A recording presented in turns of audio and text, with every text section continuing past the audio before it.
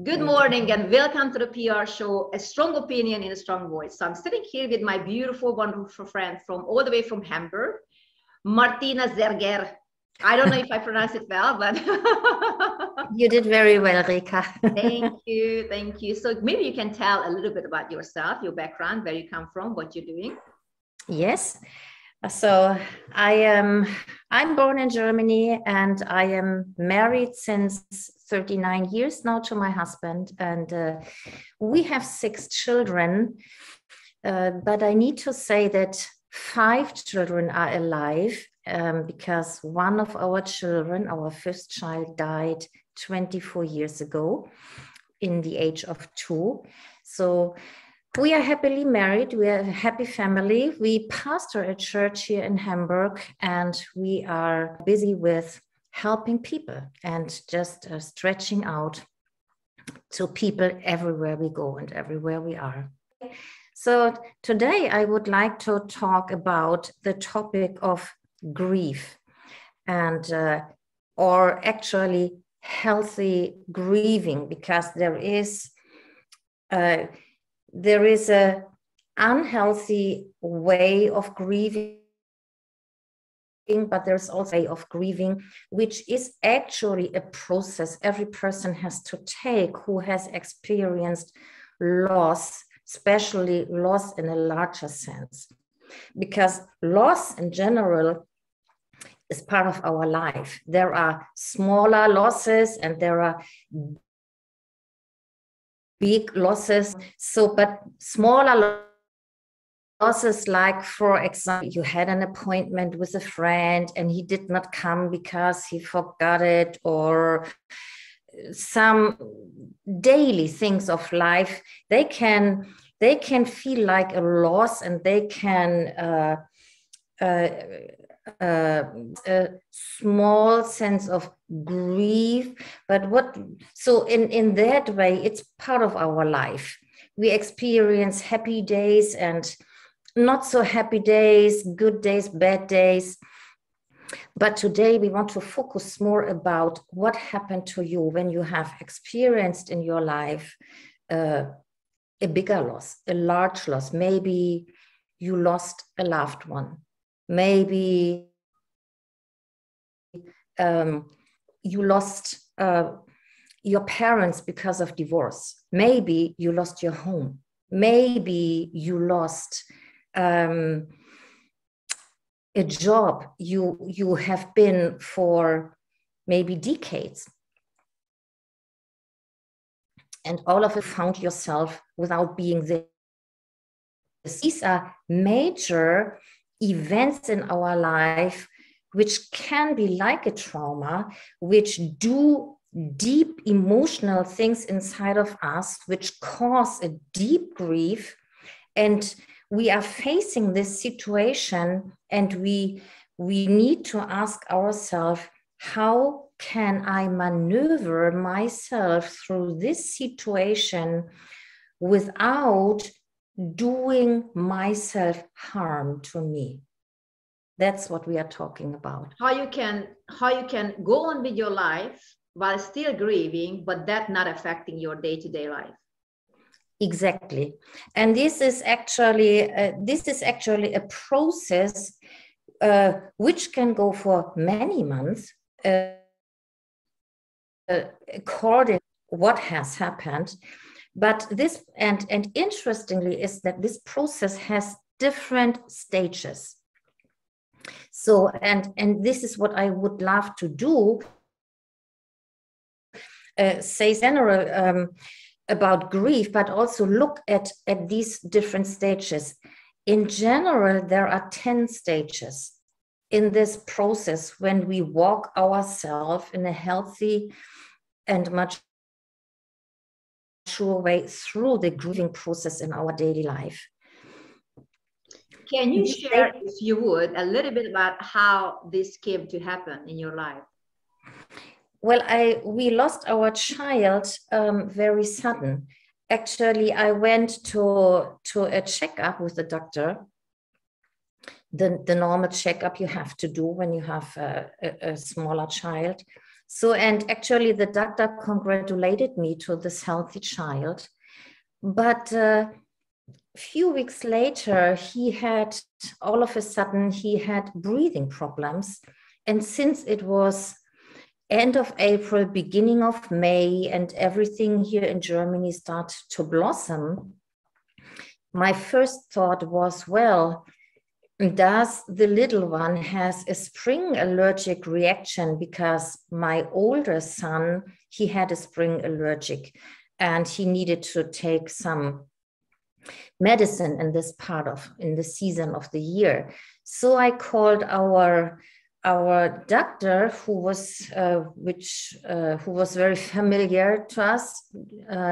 We knew him a long time. He knew our family, the children well. So I called him up and I said, well, it seems the little one is reacting to all the blossoming of the trees and flowers. So what shall I do with this 2-year-old boy? So he gave me some advice and said, try and call me back after a few days. But instead of getting better, it got worse and worse with each day. And the little one had serious breathing problems. So after 3-4 days, I called the doctor back and I said, listen, it's not getting better, it's getting worse. So I went to the children's doctor. Was the breathing, was the breathing problem a continuous thing or just occasionally? Every breath he took, it was labor? Yes, every breath he took, it was labor. It was a continuing. And so it was really serious and we were very, very concerned. Of course. So we went to the children's doctor and the children's doctor checked the lungs and asked me and said, something is wrong with the left lung. So did he maybe swallow something? Which is a child in the age of 2, they put everything in their mouth. Of course. So the question was good. And I said, well, I did not see him put anything in his mouth, but you never know in that age. You never know.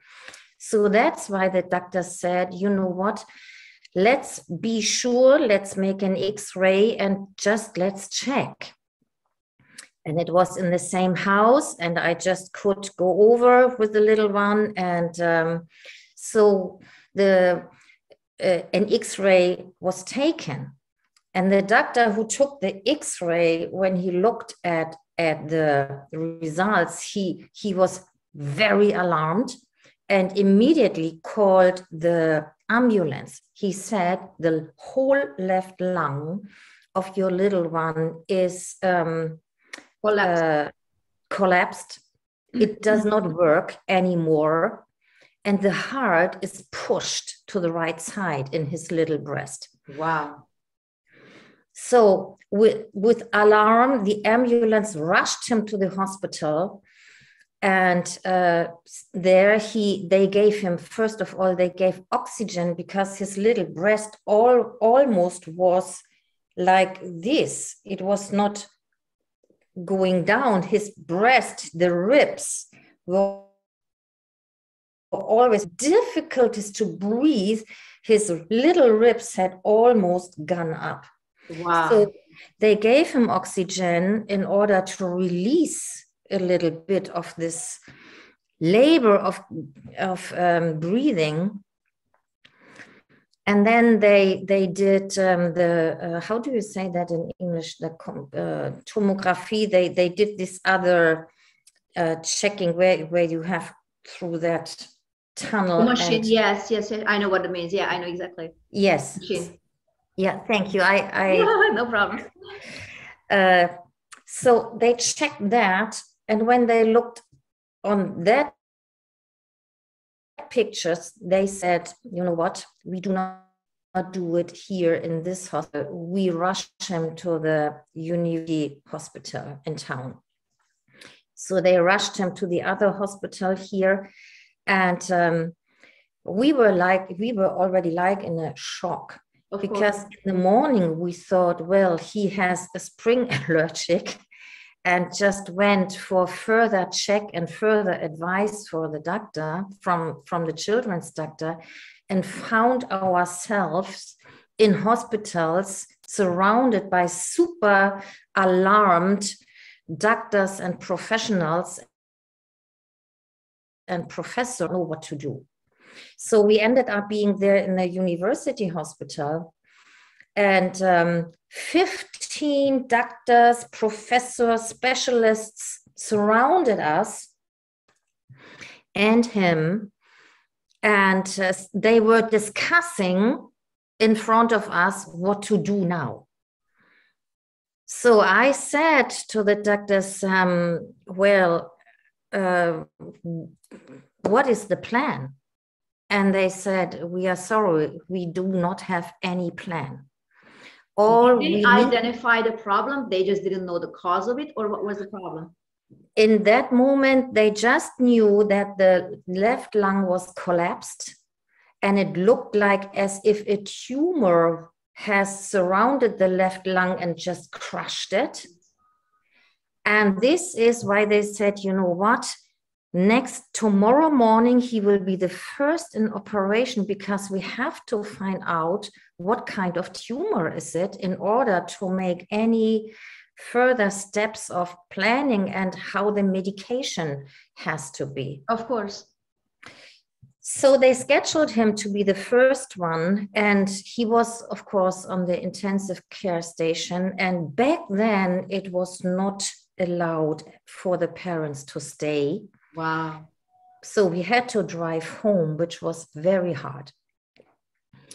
And it was late already, and we had our other 4 kids at home. So we drove home, and we were very concerned.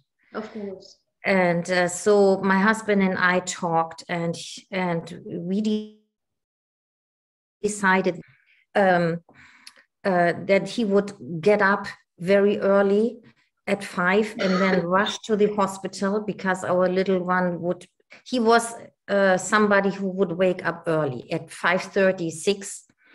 So we wanted to make sure that when he wakes up next morning, that mommy or daddy would be there at his bedside. So we decided that he would do that part while I would stay at home and take care of the 4 other children, preparing them to go to school. All of them were in school, and so that the normal life for them would go on and continue. And then we would see what the doctors would tell us after the operation. How much did the other children at this point knew? Not more than we. They just knew what somehow his left lung did not work, and that we did not know why, and so that was all they knew, and that he has serious breathing problems. So I stayed at home, and I had to do some preparations, because our 2nd-old daughter in 2 days was supposed to what is the English word when in state church, the young, the teenies, they have 2 years of Bible education, Bible study by the pastor, and then after 2 years they have a kind of graduation. So that was supposed to be in the next 2 days. So I had to do some preparation, finishing preparation. And the phone rang, and my husband was at the phone. And the way he named himself, the sound of his voice told me everything. Wow.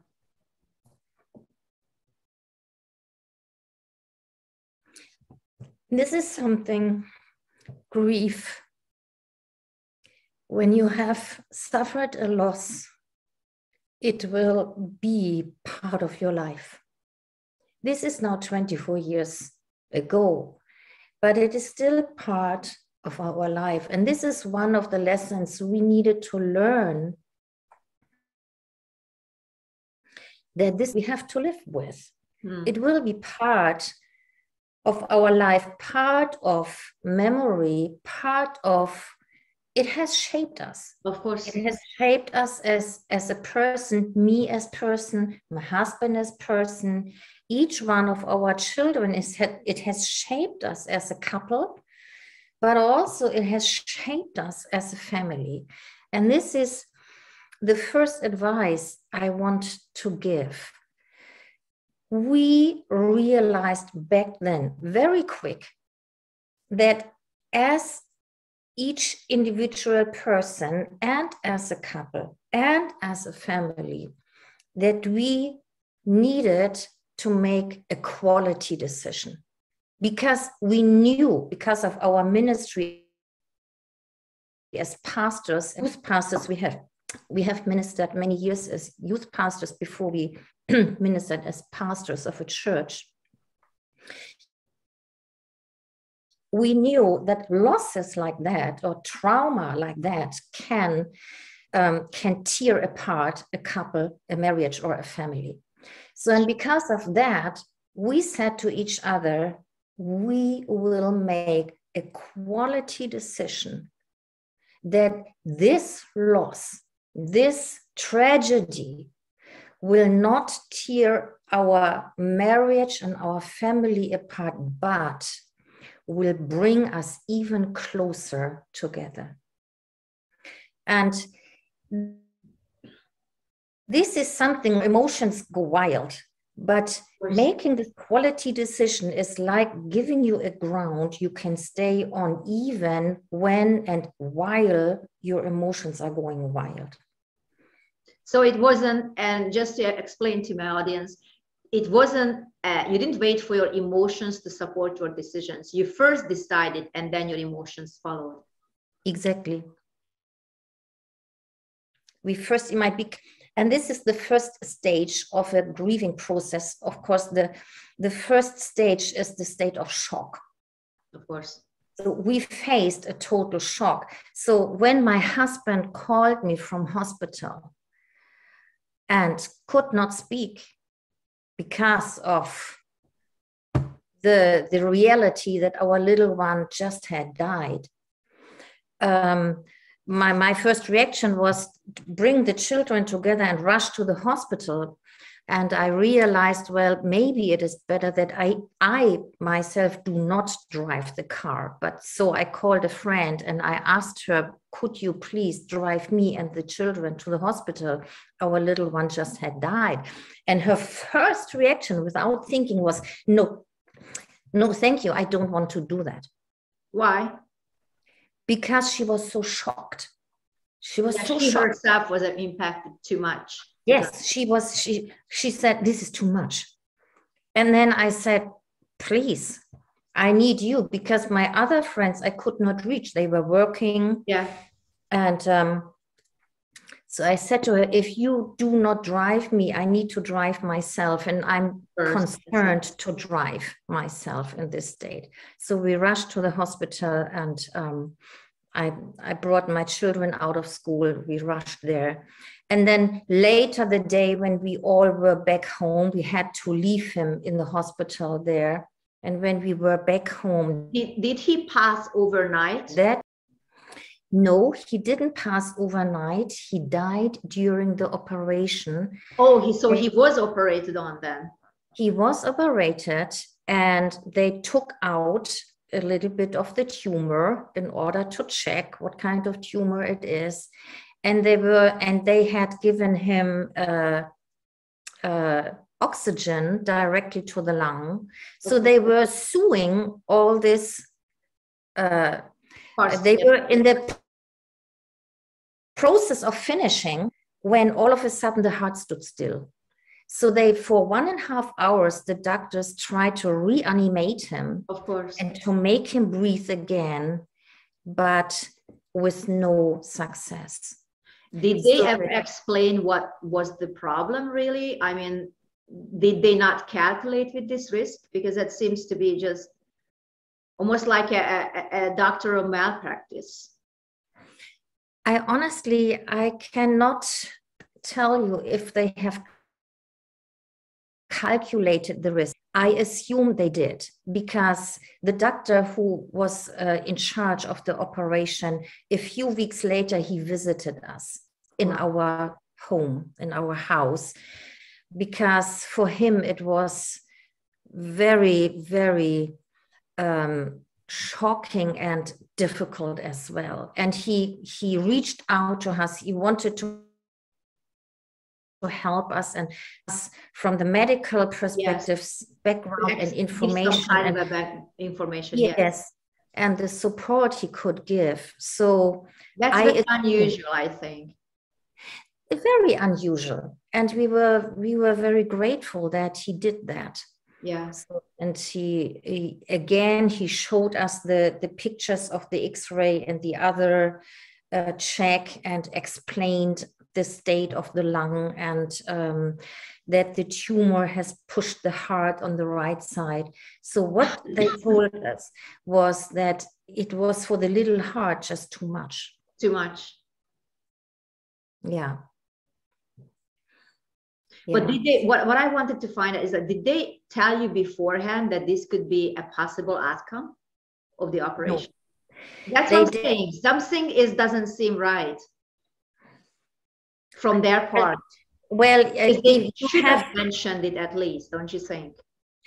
Well, you have to fill a formula when the doctor of anesthesia comes. So they inform you beforehand, in general, what can happen during an operation. This they do. And then they ask you to sign this formula. Or basically a disclaimer that you take every responsibility and they take none. It almost sounds like that you have to sign that they have informed you about the general risks, and that you have understood. And so this is what they want to make sure. So this is what was what they told us in general, but it just doesn't seem right, because they should have told you at least specifically that, you know, if we have 50% of chance, and then do you agree to the operation as a primary caretaker of the child, or you don't? But obviously you had no choice, because, you know. We had no choice, because they needed to know what kind of tumor it was. And then we found out, because this, I'm talking about a time span of 10 days. Before these 10 days, he was healthy and happy. And after 10 days, he was dead. So it was a very short time span. And from these 10 days, 9 days, we thought he has serious allergic breathing problems. Yeah. And then in between of 24 hours, going from serious breathing problems to having a dead child. So it was very sudden. It was a very shock. And so when we came back on that day home, we gathered the children, we prayed together, we wept together, we explained to the children as good as we could what happened and why. And then we did this quality decision, first as a couple and then as a family. And we prayed with our children. And looking back now, after 24 years, I can say that this quality decision has shaped for each one of us the way we went through the grieving process the next years. Because all in all, at least it took us 5 years to come over it or go through it.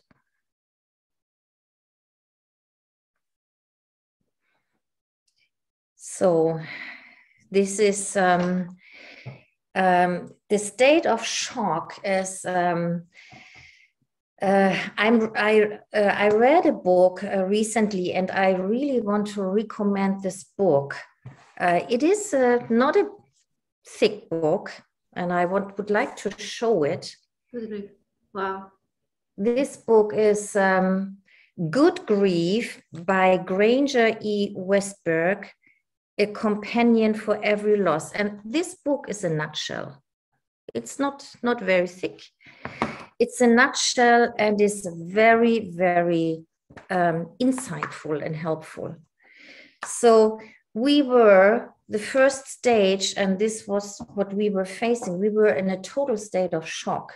And the state of shock can last for minutes, can last for hours, can last for days. And in some cases, it can even last for 2 or 3 or maybe 4 weeks. And I call it the anesthesia for the soul.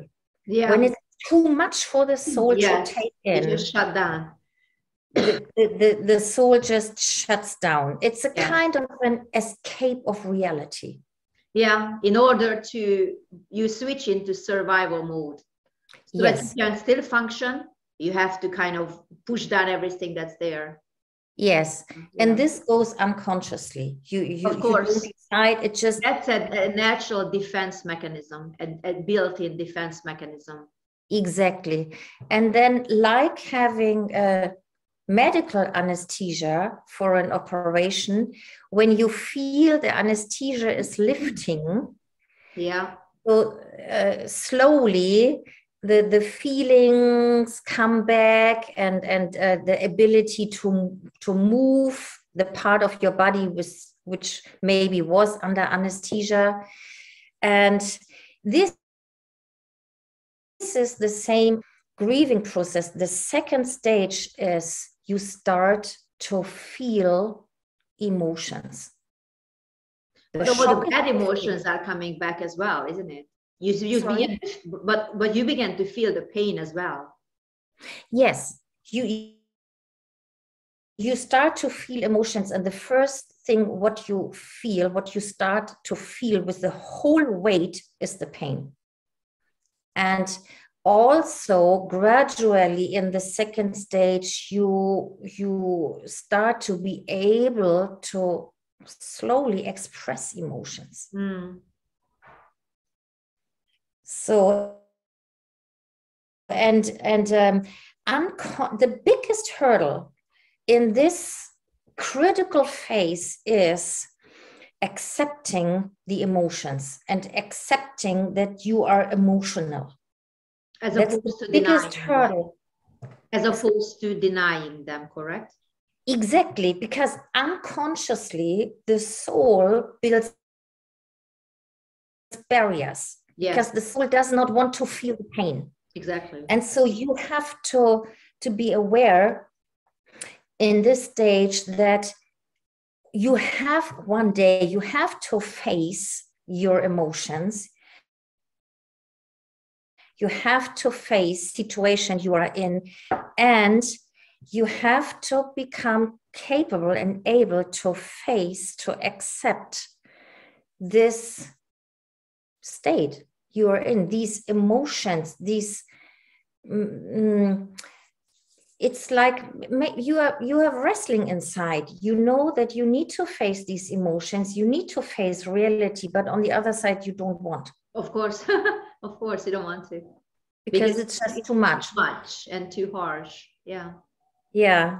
So, and this is where we need to take ourselves by our hand and kind of steer us through the rough waters of turmoil and emotions, and to allow ourselves to express the emotions.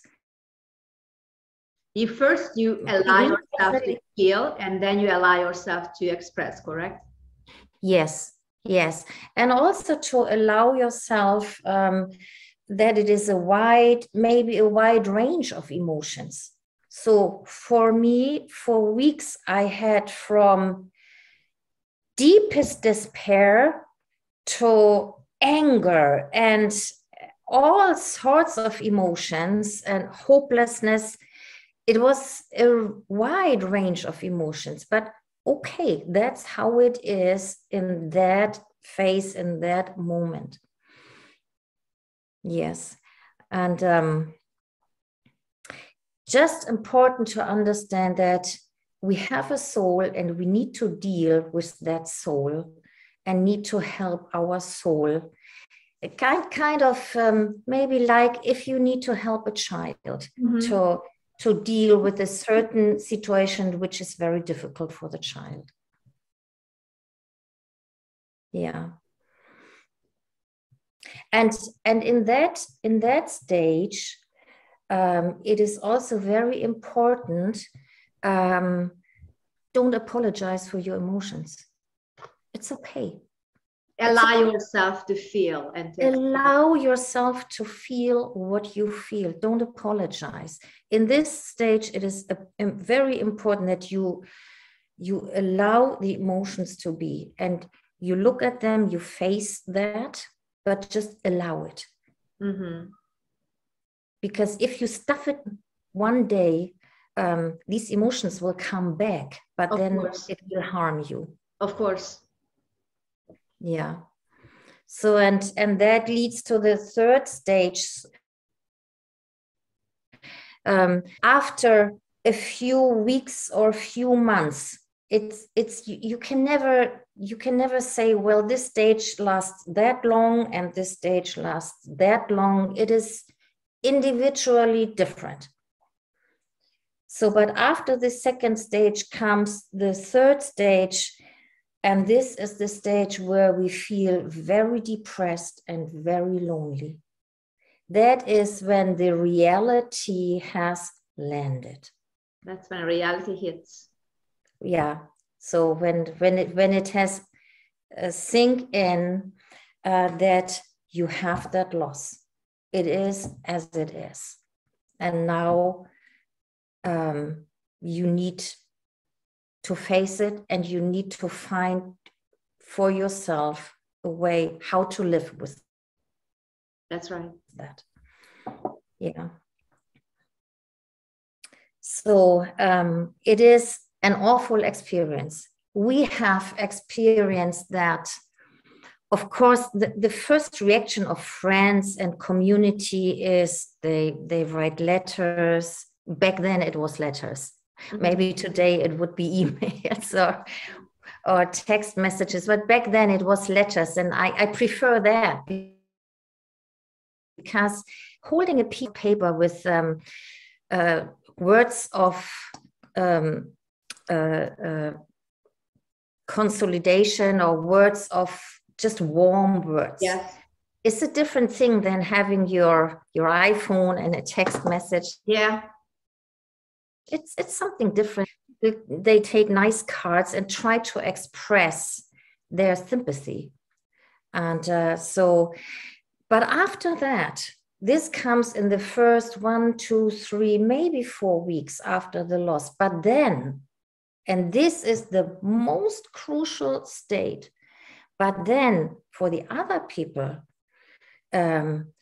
it's back to life, back to normal life. And they have to go on with their life, of course. But for you, all of a sudden, when the telephone doesn't ring no more that often, when no letters are coming in no more, when no friend is just being at the door and coming and give you a short visit and a short hug, when all this stops, then you are going to face this third stage, and you feel lonely and you feel depressed because you find yourself all alone with handling your new normal life with this loss. What I wanted to ask regarding this phase, doesn't it help when you have a similarly grieving family around you? Or everybody seems to be alone, or everybody seems to be alone with their grief? Yes, it depends a lot how the family members are dealing with their own grief. because after our loss for several years, we helped other couples who had to go through the same experience as we had to go through, losing a child. And we found out in helping other couples that it is very different, very individual. Some family members, they just shut down, each one in their own grief, or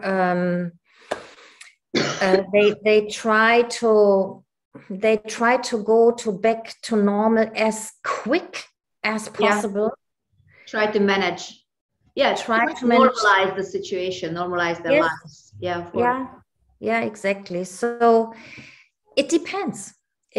But what is helpful is when you have friends, or maybe a church, or maybe a pastor, or people around you who are willing to take you as you are, and just understand in their not understanding, because you can, if you did not went through such a loss, you cannot really understand. You can imagine, of course, how it is or feels.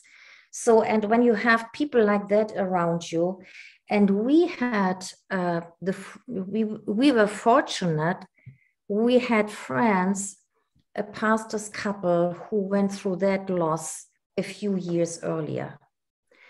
And this couple has helped us tremendously, because they knew what we were facing, and they did not stop to contact us from time to time with a little telephone call, with a little card, with a little visit, or just maybe a little present. Just letting us know, we still think of you. You are still in our thoughts. You are still in our prayers. And this is the most important thing when people are in this third stage of feeling depressed and lonely. This is the most important thing you do. We just to let them know you are still in their thoughts. In that stage, people said to us, well, we don't want to talk about your loss because we do not know what to say. Yeah, that was my thought that came to my mind when you said, I don't know if I would, on my own, if I would do that. Because I also had a friend whose husband, a childhood friend, in fact, both of them were. And a few years ago, both of them Christians, committed suicide suddenly. And he had his reasons, and we knew he was struggling, but he didn't let anybody close to him to help him anymore. We used to help him, but then he just shut up. There are certain things he had to change in his life, and he was not willing to. So he kind of went like turned inwardly, and he was a businessman, and he was dealing with his business. That was his life, and obviously, and they had children as well. And suddenly he committed suicide, and I wasn't sure how to reach out to her, to the widow, even though she's a childhood friend. So it's like you almost like you feel like from the perspective of someone who has not gone through that, but has friends who have. Just for the audience, I want to kind of like explaining that it almost feels like you are walking on eggshells around the person, because you don't know what you walk into, whether it's going to help or it's going to make situations worse. So all I had to say to her that I just want you to know that I'm here. Anytime you want to call me or go out for coffee or just even sleep here or just do something, I'm here. But I don't know how to handle this, because I don't know what works for you. Yeah, but in that stage, for many people who are suffering such loss, it is even difficult to tell what they want to do, because it's like you are in that stage of depression and feeling lonely. It's like being numb. Of course, you are numb, and your mind is not functioning as it did before that loss. So you can't tell. It's hard to tell, wait, I would like to do that, or oh yes, that's a good idea, let's do that, because there is no energy left in you. Yeah. And it's almost like you're walking on the streets and you can't tell whether it's cold or warm, isn't it? Exactly. I've been through some similar situations, and I was, well, after Korean actually. Yeah. After Korean. So yes. So I in a way, yeah, I can understand a little bit about what you're saying. So that's why I said in that stage, the most important and effective support the community of friends or family members from the wider family can give is little signs. It may be a flower you put at the doorstep, or just or give it or send it, or a little letter or little somethings. Some expression of love, isn't it? Some expression of love and expression of, I'm thinking of you, I'm praying for you, I'm there for you, you are not alone, I'm with you in that, even when I can't really help you, but I'm just at your side.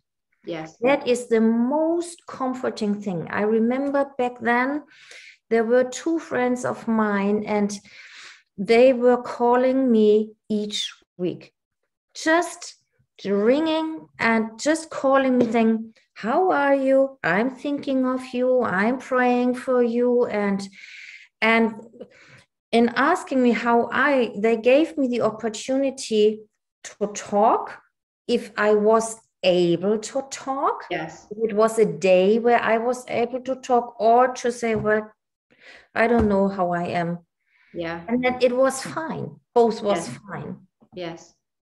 Did you experience, first of all, did you go to grief counseling? No. No. Okay. So I decided on your own.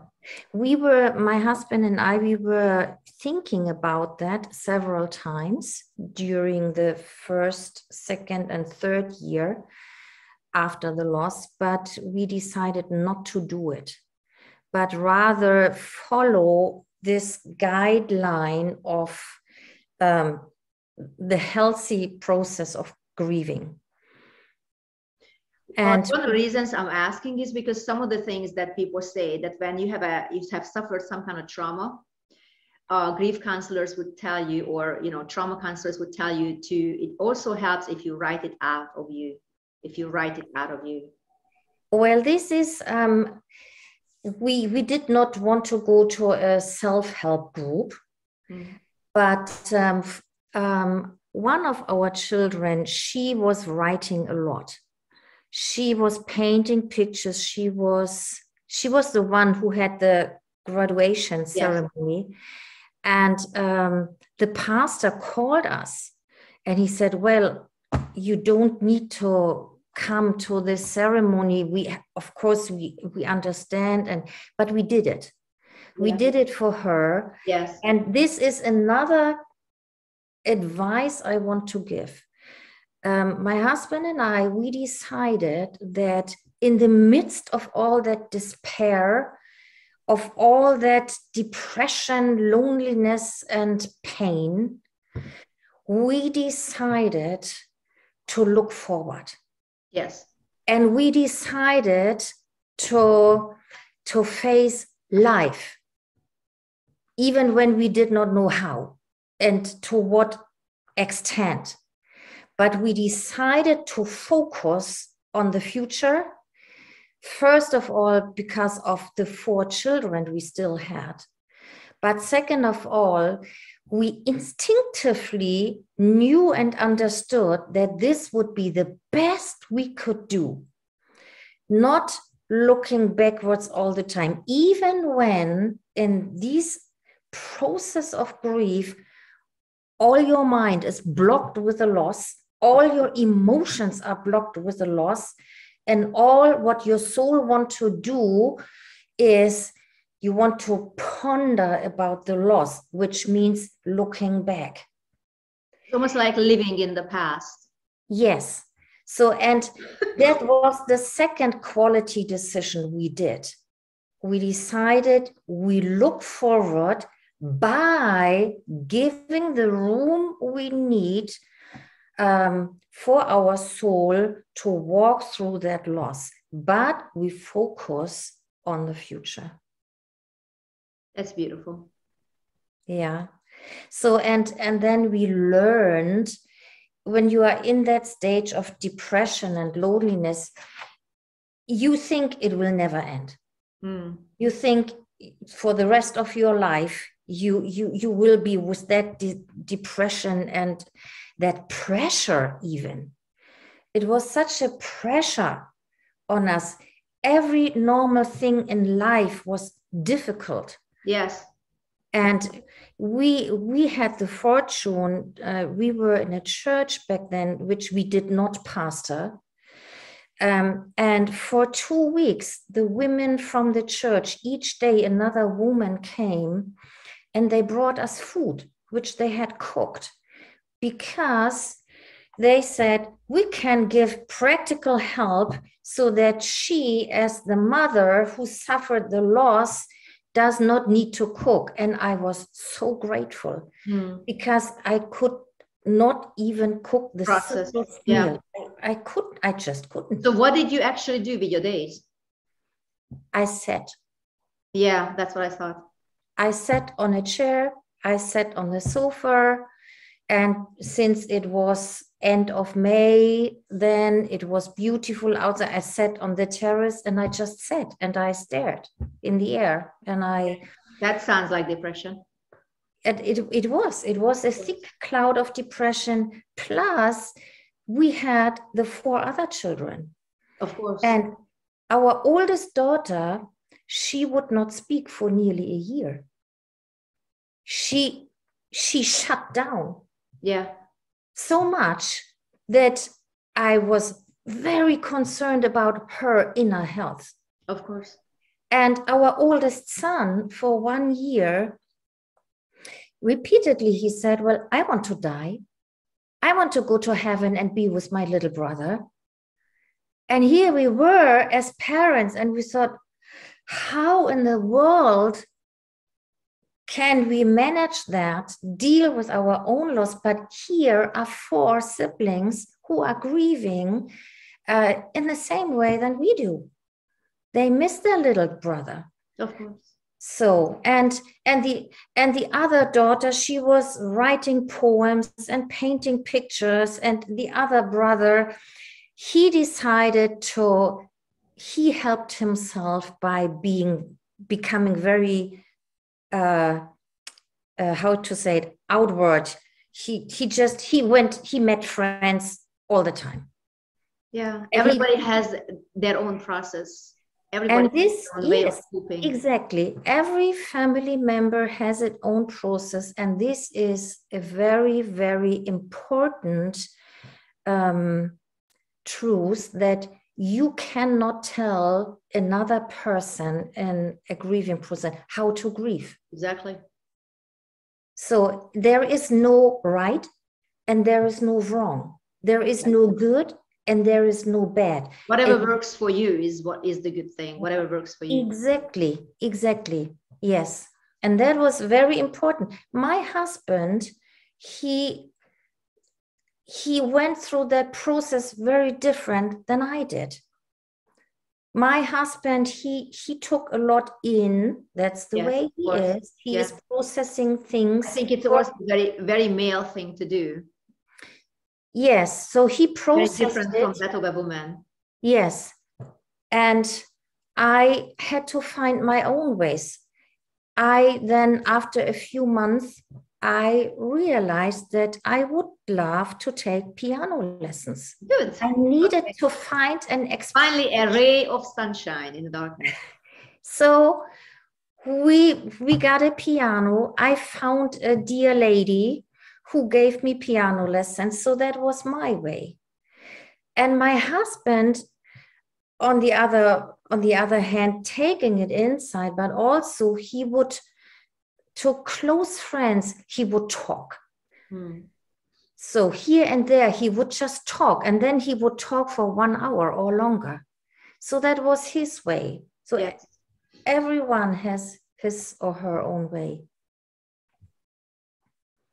Yes. I think it's a good thing that you take up a hobby, especially if something that has to do with music or art. I think it's a good thing. I like that.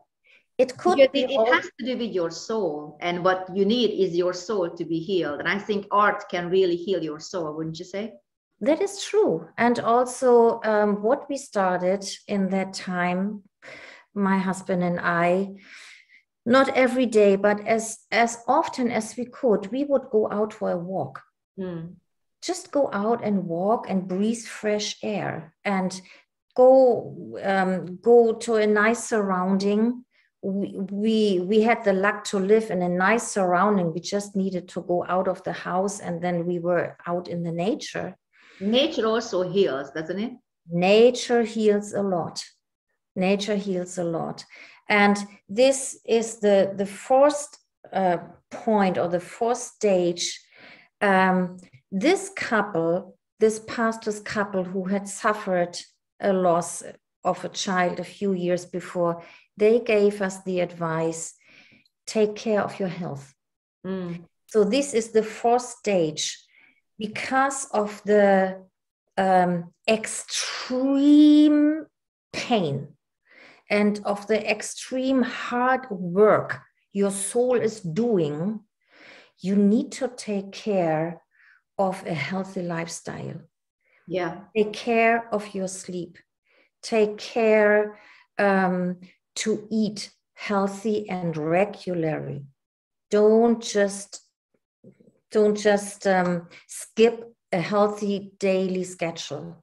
Keep on with your schedule as good as you can, and take care of your body. Whatever helps your body helps your soul. Yes. Go on a walk, take a bath, or do exercise. Do exercise, because it releases that particular hormone that you need to feel good. Yes, but do it in homeopathic doses. Yes. Because in that stage you still do not have energy. Yeah. So don't over exercise, but do something. Do something where your body the muscles can loosen, your body feels away. Just do something, whatever, or go swimming. I know people who run. When they have a problem, they go running. Yeah. So again, individually, what helps? One person would say, well, I'm going running. That's the best for me. The other person might say, well, going on a walk is the utmost I can do. So it's so different. But it's so good that you mentioned all these options, because this way everybody can select their own. Yes, exactly. Yeah. So for me, I started a season of not only taking piano lessons and playing the piano for hours. I also started going in classical concerts. Wow. Because that was something which did good for my soul. It does. Which musicians, I wonder? No, seriously, I wonder. In that stage, I listened a lot to Brahms, interestingly. So I didn't recommend Wagner, for instance. That's what I was wondering. No. Because, classical music is good, but some of them may not be very good. So you want to even be selective there. But yeah. Well, we had friends back then. Both of them were playing the violin in a philharmonic orchestra in Hamburg. They're Christians as well, so they gave me free tickets. Good. And in that year, Brahms was a lot on the schedule, but other musicians, composers I was listened to was Vivaldi. Yes, Bach probably. Not so much. Bach is the majestic music of Bach can be heavy for a burdened soul. So no Bartok for you then. No Bartok and no Liszt probably, because they are equally. So it was Vivaldi and some lighter. Mozart? Mozart? Yes, Mozart. I love Mozart. He's my was part of. His play seems to be so, except for the Requiem, of course, it's always light. Yes. A sad life that he had. It's unbelievable that he's so playful in his music. He always just absolutely amazed me. That how can you have such a life that he had and then produce the music that is completely contrary to that? Good for us. Good for us. Because so it's always light and playful to me. Yeah. So back then we did not know André Rieu. Ah, okay.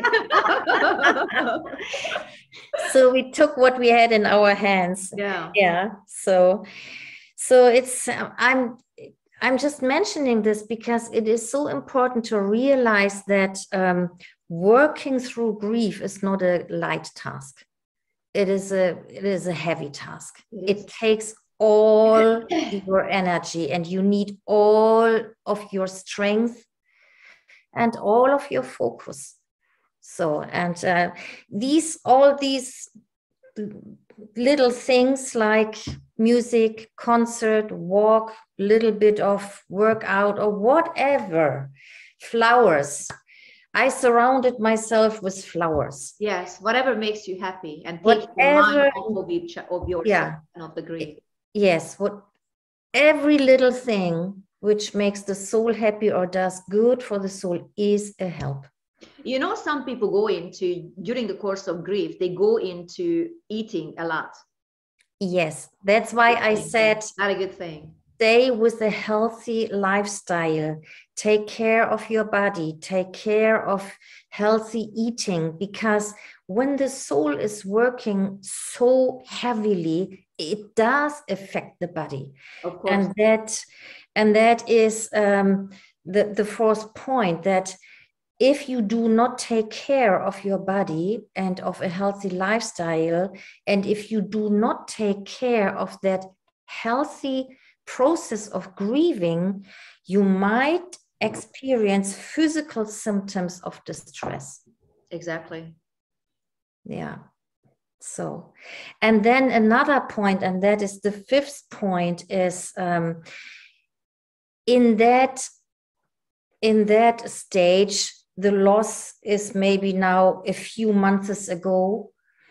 In that stage, you start to realize that your mental energy is diminished, and you cannot go on as you were used to.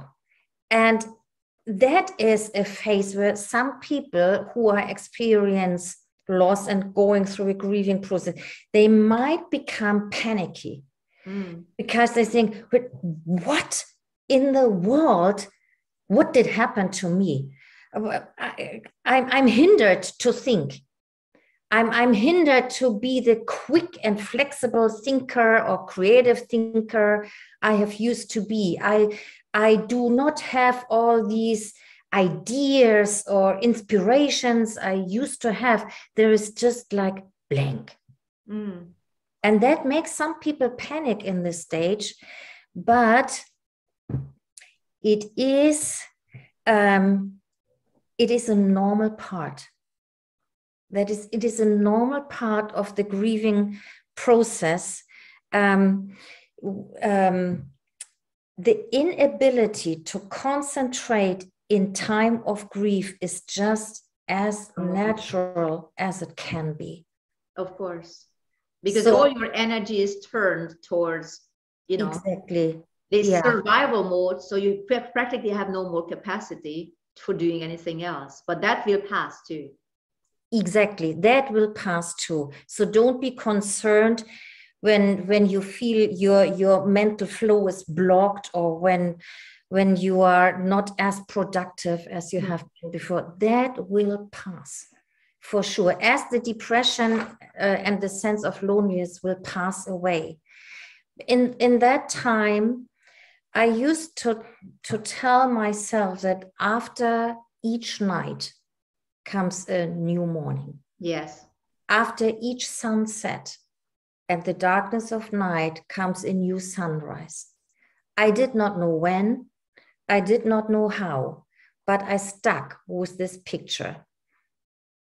And I told myself repeatedly over months and months and months that there will be a new sunrise, that there will be a new dawning of day and a new life after this. That's beautiful. Yeah. So, and in this stage, or in this, and again, I want to say, I call it stages, but sometimes the stages are mingled. The depression, loneliness stage is mingled with the panicking. And so this is just a kind of guideline I'm giving out here. Of course, and something from your own experience, so people will know it's very credible. Yes. And so, and I want to encourage, because this is what we did as well, we pushed ourselves. Mm-hmm. Naturally, you want maybe to become passive, mm-hmm. because of all the pain, the low level of energy, and all the grieving.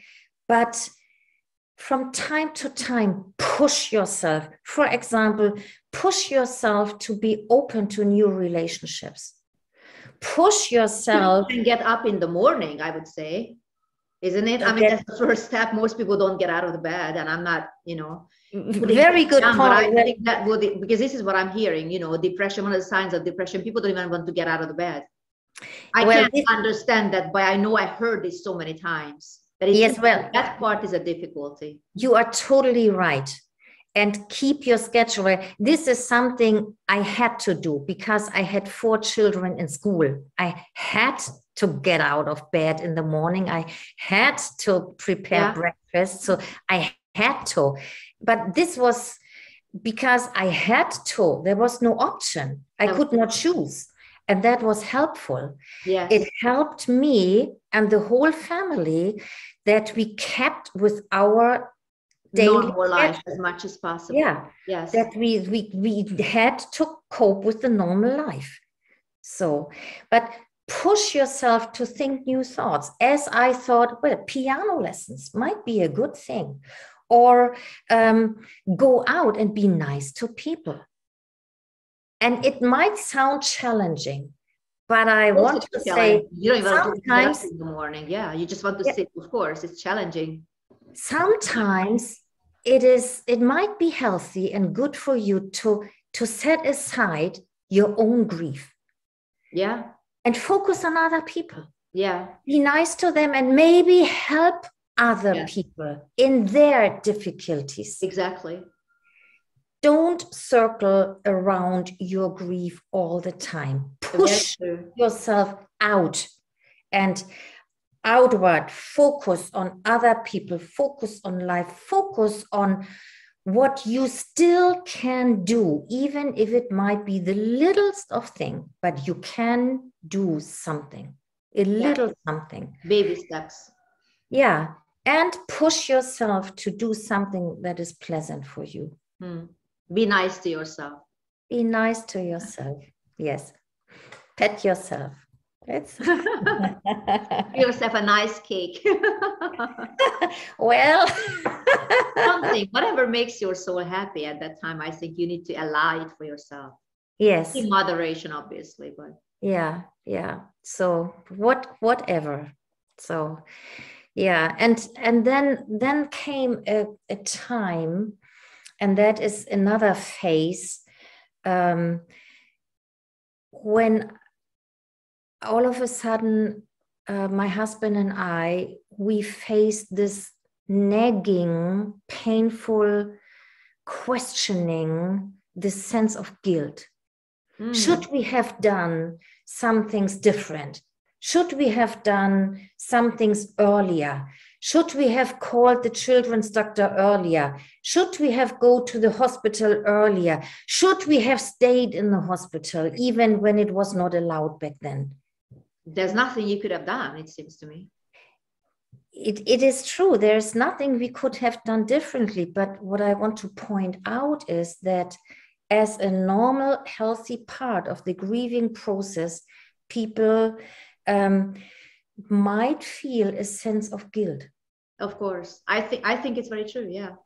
Also, what I wanted to ask, when that doctor came over and he explained all this from the medical standpoint, did that help you? Yes, it helped us. And I assume he probably said that there's nothing you could have done. He did say that, and that was a tremendous help. Good. Because so we for sure understood that from the medical point of view, we did all what we could do, and we did the right thing. Of course. There was nothing else what we could have done. Yeah. Yeah. So, but I just want to mention that because when we were working with other couples or people who had faced a loss, this is something when people are in that phase of asking themselves these questions or having the sense of guilt, they are ashamed. They are ashamed. There is a sense of shame as well. And we ourselves had to walk through that as well and to work with it. Shame regarding what? Exactly. Maybe I should have done this, or I should have talked to. Guilt, you mean guilt? Guilt. Yes, guilt. Yeah. So shame because of that sense of guilt. Okay.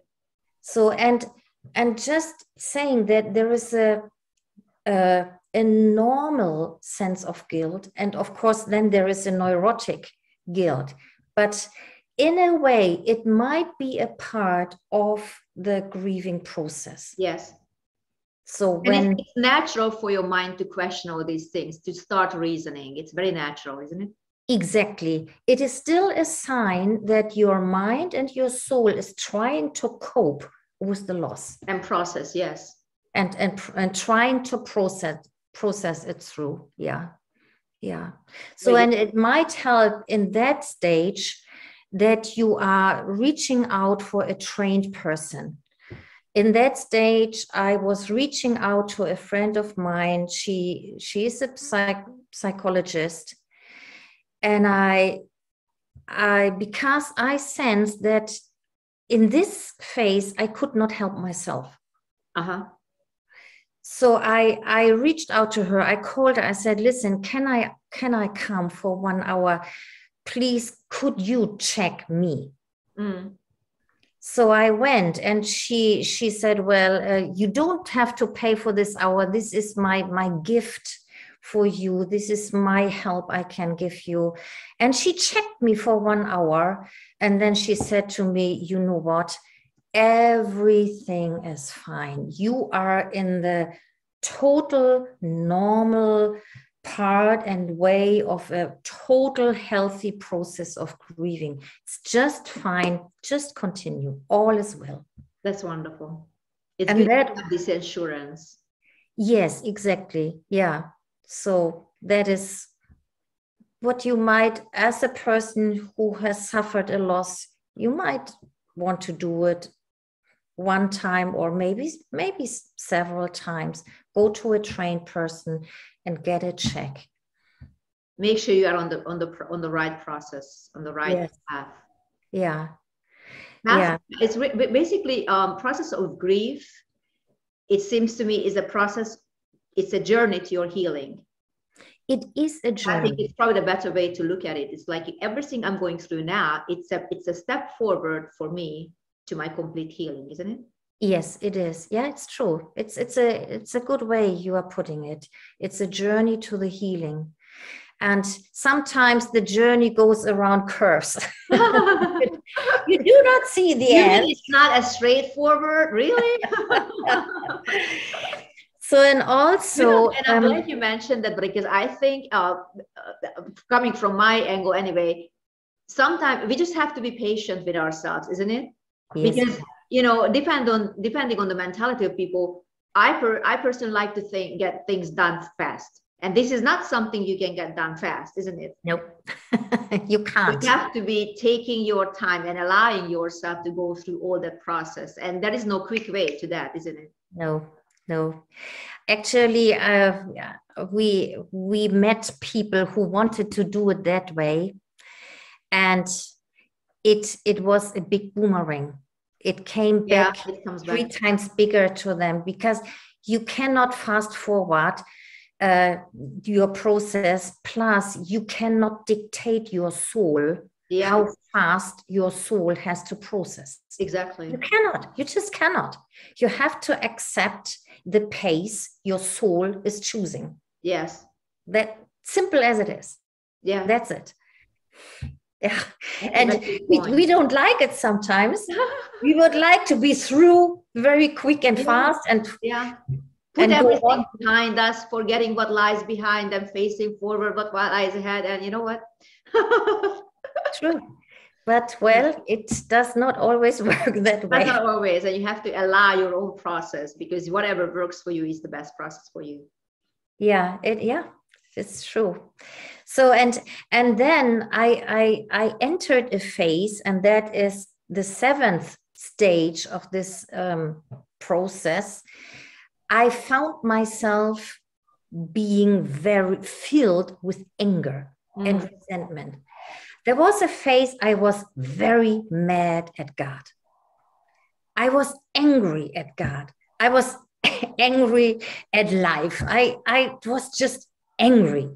And it took me a while to realize that this is also part of the normal process, because when the depression lifts, sometimes the depression lifts quick and in an instant, but in many cases the depression lifts gradually. And the loneliness. And does it ever lift from one minute to the next? I never heard of it, unless it's something spiritual. I always heard that it's a process, like coming out of a fog, isn't it? Yeah, but as you said, some people are, because of their personality, this process is quick and fast. Okay. While other people, because of their personality, it's a long and a slow process, which is sometimes very challenging for those who are around of that person. Yes, because of course. It is long and slow. Yeah. But that person in that process needs again and again and again the confirmation that all will be well. Yes. And all is going to be fine. Yeah. Yes. So, but then there might be, I remember as pastors, we had in our church a lady, she lost her husband also from one day to another. Wow. And there she was, a widow with 4 little children. Wow. And we were so glad that we already knew this grieving process. So we really could help her through every stage. But and she is a good example. She had in between of these different stages, but then also for a few months, she was so angry and mad at her husband. Yeah, I understand that. He was so mad. He just left me with the 4 children, and she was super angry. Yeah. But it was just another part of her process. It was just. I was mad at Corinne too. I was mad at her for not taking care of herself and for not, Yes. So I can relate. Yeah. Yeah, true. Yeah. But well, and it is, and then she would be very ashamed. And she would say, how can I talk about my husband? Because he was the love of my life. And it really was so. And now I'm so mad and angry at him. So it was like going back and forth. So, and in this, when you are in this phase, all it takes is just be honest with you, allow it, but channel it. The Bible says anger, when you are angry, in your anger, sin not. So it's okay to be angry. Yeah, it's okay to be angry. Tell the audience it's okay to be angry. It's okay to be angry. Some people don't know that. Christians don't know that. I just have a friend, she's wonderful. And she was talking about this deep set anger in herself and just the process, because she had some issues in the past and she's just working through that, and she's going to come on the show some other time. But she said, I don't even know if at this stage of me going through this process, you even want me on your show, because I feel like I'm so angry. I have nothing to give. But I had to remind her of the scripture that God is angry every day. That's what the Bible says. So anger is not really the issue. What you do with it is the issue, isn't it? Exactly. You can use anger and transform it in something that fuels exactly your life.